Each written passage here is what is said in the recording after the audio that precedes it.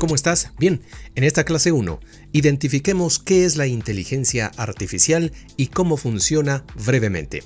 La inteligencia artificial es una rama de la informática que se centra en la creación de agentes inteligentes, que son sistemas que pueden razonar, aprender y actuar de forma autónoma. La inteligencia artificial tiene el potencial de revolucionar muchos aspectos de nuestras vidas, desde la forma en que trabajamos hasta la forma en que interactuamos en el mundo que nos rodea. Algunos ejemplos de cómo funciona la inteligencia artificial. Reconocimiento de imágenes. Los sistemas de inteligencia artificial pueden identificar y clasificar objetos en imágenes como personas, animales y automóviles. Procesamiento de lenguaje natural. Los sistemas de IA pueden comprender y generar lenguaje humano, lo que les permite realizar tareas como la traducción automática y la respuesta a preguntas. Aprendizaje automático. Los sistemas de IA pueden aprender a realizar tareas a partir de datos sin necesidad de ser programados explícitamente. Robótica. Los sistemas de IA pueden controlar robots para realizar tareas en el mundo real, como conducir coches o manipular objetos. La inteligencia artificial tiene un amplio abanico de aplicaciones potenciales, desde la atención sanitaria y las finanzas hasta el transporte y la fabricación. A medida que la tecnología de IA sigue desarrollándose, es probable que tenga un impacto aún mayor en nuestras vidas. ¿Cuáles son los tipos de inteligencia artificial? Según la funcionalidad, la IA débil. Esta es diseñada y entrenada para realizar una tarea específica, por ejemplo, los sistemas Siri o Alexa.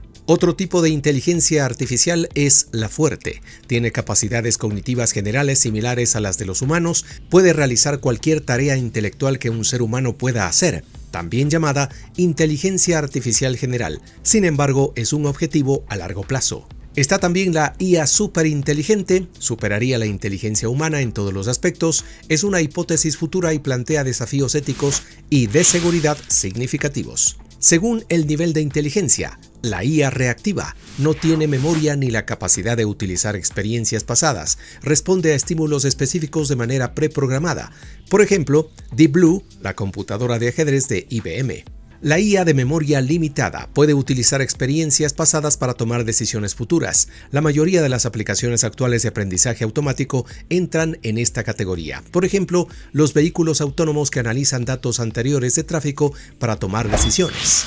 Según la técnica utilizada, está la inteligencia artificial de aprendizaje supervisado. La IA se entrena con datos etiquetados, por ejemplo, clasificación de correos electrónicos como spam o no spam.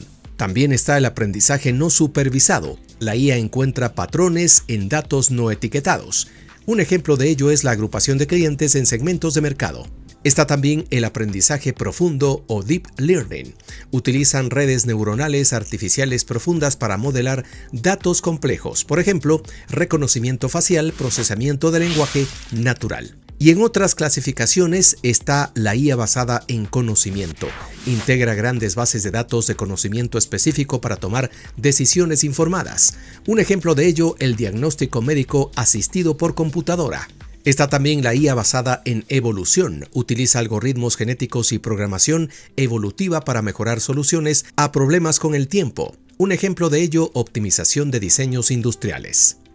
En fin, estas clasificaciones no son mutuamente excluyentes y muchas aplicaciones de inteligencia artificial modernas pueden encajar en múltiples categorías simultáneamente. En resumen, la inteligencia artificial es un campo de la informática que se centra en la creación de sistemas inteligentes que pueden aprender y actuar de forma autónoma. Continúa con nosotros para seguir aprendiendo. Nos vemos en la siguiente clase.